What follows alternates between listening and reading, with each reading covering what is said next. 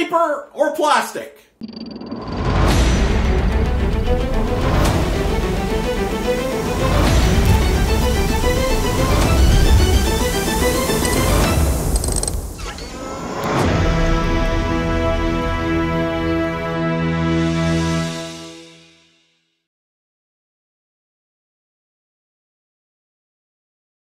Welcome to another episode of the GameSmith. In today's episode, we're going to be comparing two piles of wood. One that we made ourselves and one that we bought at our local hobby store. To begin, we're going to take a look at these piles of wood from Wizk and their Wave 10 Deep Cut Series miniatures. These miniatures are molded from plastic, and you can purchase them already primed, which is an awesome feature. There are 3 wood piles in the set, which cost me $7 at my local hobby store. The back shows an example of their models already painted, which I find interesting since that's not how cut wood actually looks. Now we're going to carefully open this package with a craft knife. The reason that I'm careful about opening this is because I want to preserve the packaging. This package will make a great container for mixing paints, washes, thinning inks, and so on. If you've seen me use these in other GameSmith videos, this is where I get them. So thanks WizKids for thinking of us crafters. Taking a closer look at our plastic wood piles, I really like the detail on the small ones. You can really see the detailed wood grain. There are no mold lines, but there is a bit of flashing on the bottom edges. The small piles are identical, obviously it's the same mold used for both. The bigger log stack has a great wood texture covering the sides.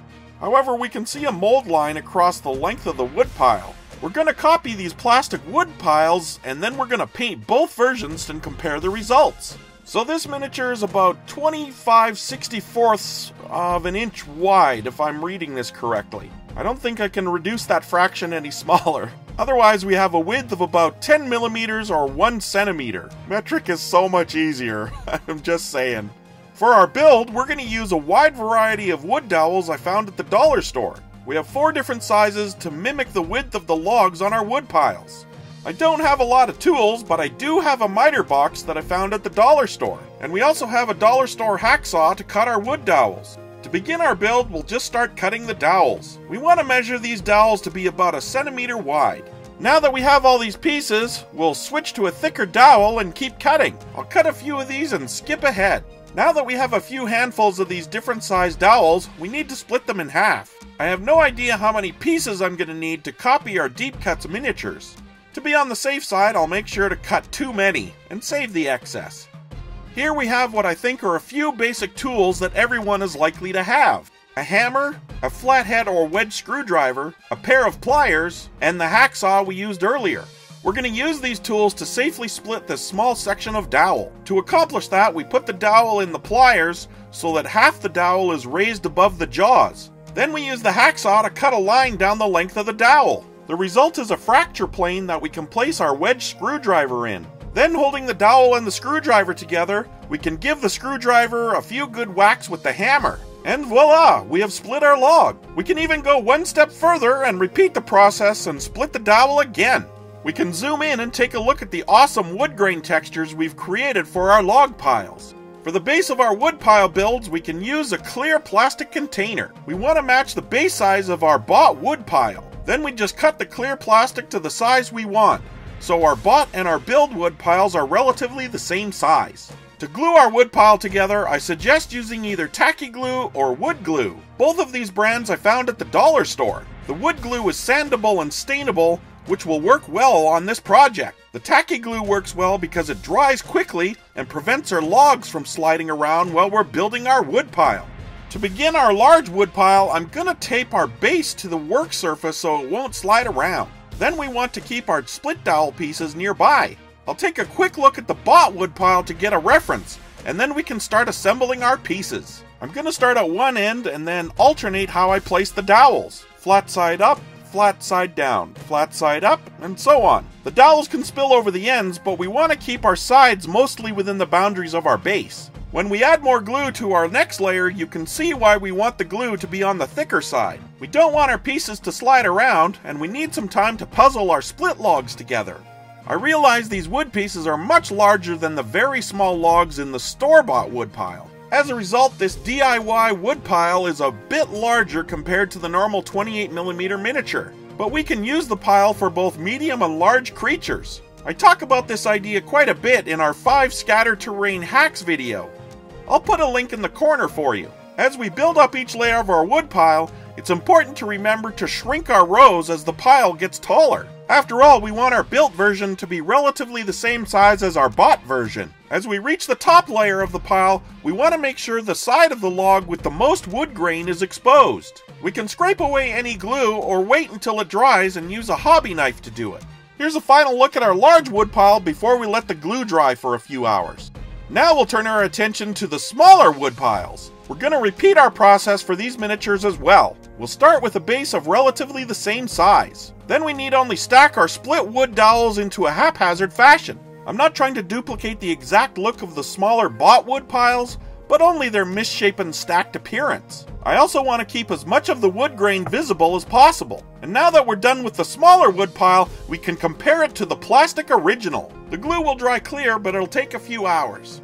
Now it's time to paint our log piles. We're going to use the same wood stain that we used in our Piers and Docks video. If you'd like to watch that, I'll put a link up in the corner for you. We'll use a ratty brush and a tattered old rag. We'll start with the bought wood pile. I'm quite sure I can hear many of you cringing at the idea of using wood stain on primered plastic. Well, primered is the operative word.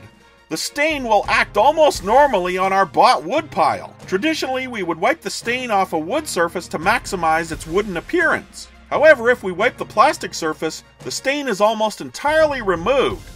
So we don't want to do that. Then we let the wood pile dry. Next, we'll stain our built wood piles in the traditional manner. We soak the wood with the stain and use the rag to remove the excess from the surface. We want the stain to seep into the recesses of the wood grain, much like a wash. And speaking of washes, after the wood piles have dried, I want to add a wash. I'm going to use Citadel's Agrax Earthshade, but any brown wash will do. We liberally apply the wash to our built and our bought wood piles. We use the wash just like we did the stain, but we don't want to wipe the wash off. And when we're done, we want to leave the wash to dry for a few hours. Now we get to add a dry brush to highlight all the wood grain textures on all our wood piles. This is just a traditional dry brush in which we load very little tan paint into our brush. We want to add 2 separate layers of dry brushing to our logs. We want a light dry brushing on all our surface features that look like tree bark, but we want to add another layer of dry brushing to our interior features. After all, when you split a log open, the tree bark on the outside is typically darker than the wood interior. And with 2 coats of dry brushing, we can accomplish this look, while still keeping the highlighted features we created earlier with the stain and washes. Our last step is to add a matte varnish to our wood piles. I'm using the Army Painter Anti-Shine Matte Varnish, but any matte varnish will work. Make sure to follow the instructions on any product you use. Here are the final products of our build versus bought wood piles. The stain and the dry brushing has produced some wonderful textures.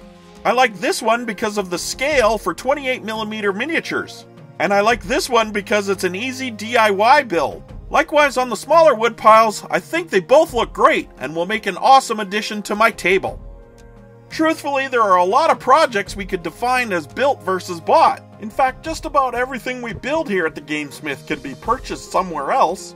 So, isn't really everything we build built versus bought? When I saw the woodpile miniature at my local hobby store, I seriously questioned why anyone would purchase it. Then I created a lonely farm location for my game table and I needed some wood piles. Then I created a lumber camping counter and I really needed wood piles. So it turns out that WizKids has anticipated my needs before I even knew I had them. Please let me know in the comments section what you think of this build versus bought themed video. If you'd like to support us here at the GameSmith, please subscribe and comment or tell a friend about the channel. You can also sign up to be a Patreon supporter, and for as little as $1 a month, you get access to exclusive content. You can also check out our website at thegamesmith.org and read our blog posts. Check out our supply lists and visit our new Amazon affiliate links. By making any kind of purchase through any of these Amazon affiliate links, we get a small amount of money to help fund the channel. We're also on Facebook, Pinterest, and Instagram, so please check us out and share us on social media. Until next time, I'll see you at the table.